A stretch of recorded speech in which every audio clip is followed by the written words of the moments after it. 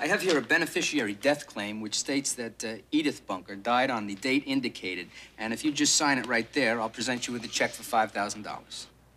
Oh, I ain't gonna sign that. What?